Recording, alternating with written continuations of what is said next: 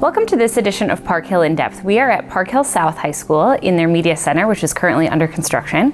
And we're joined by our Superintendent, Dr. Jeanette Cowherd, and our Assistant Superintendent for Business and Technology, Dr. Paul Kelly. Dr. Cowherd, we'll start with you. Can you give us a monthly update on our long-range facilities plan? Sure. Hopewell Elementary School, we're just about ready to pour the footings on that, which will really get us started and hopefully soon get our building permit and start seeing it come out of the ground. As far as Walden is doing really well. We're on the inside now, working on some of that, putting on the roof, finishing out the outsides, getting those exterior walls done. And our goal is by November to have what they call it buttoned up, so we can go inside and then start working strictly on the inside of the building. So it's going really well.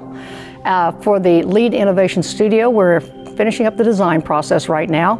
And also as a part of the LEAD project, we're actually doing some renovations on our 5th floor, so we have room for our additional students this year at our current lease site that we have going up north.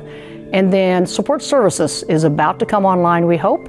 We open bids for that next week, and then we hope to turn dirt for the new support services and transportation in October. Excellent. Lots going on. Last month we discussed the need for redistricting K through 12. Overall, what do people need to know about the redistricting process? Well, I think first of all, they need to know that we have got a really great process in place to do this. And it involves an opportunity for them to provide feedback to us, but also an opportunity to understand the processes as it goes through throughout the fall. One of the questions I've gotten is, so why December? Why do we need to move the date up so much? And really that comes from our families who really want to know, but also it comes from our administrators and our teachers and staff at our secondary levels, because as we get into December and January, we're starting to build schedules, and we need to know where we're placing our students, how we're building our teams, and how we're scheduling, and then where our teachers go in order to support that as we move ahead. So there's a lot of moving parts that goes on with this, and so it's important for us to move that schedule up. I think the other piece is it's a good thing is because everybody currently just loves their school so much, and their fear is being moved from their school. And I think what a wonderful problem to have is that everybody loves their school that they're at. But as we move to this new process, we also know that we also would like to get rid of our mobile units and get our students back inside where it's just within that school facility right now. We actually have had to add another mobile unit this summer at Hawthorne, just because of the continuing growth that we have. And so we really need to do that to balance our enrollment as we move ahead. And then we also want to help our parents, because if they do have some of those questions, we do have those up on our website under frequently asked questions, and we'll continue to update those as we receive questions so that we can get those out to everybody in the public. Thank you very much, Dr. Cowherd. We're also joined by our Assistant Superintendent for Business and Technology, Dr. Paul Kelly. Dr. Kelly, thanks for being here. Can you tell us more about the beginning stages of redistricting and the criteria for that? Sure. So the reason why we're redistricting is we're anticipating the opening of Walden Middle School and Hopewell Elementary in the fall of 2019. And so we are preparing for that, and so our time frame and this process is gearing towards that.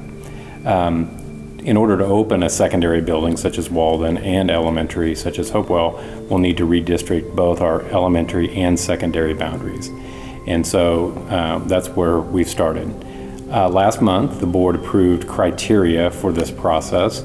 And so of course, we want to balance our enrollment. We'll have 2 brand new buildings, and so we'll need to get kids out of the mobile units that we currently have and into our new buildings for 2019. So balancing the enrollment will be a main priority. But also amongst the criteria will be minimizing transportation distance so that we can improve safety. Maintaining subdivisions is another important criteria. Looking at socioeconomic balance between buildings and making sure that we have a relative amount of balance between buildings, elementary buildings, middle school and high school. And then finally, the final criteria that the board approved was to minimize the number of students that change schools. And so we'll take all of that into consideration, and that'll help guide the process.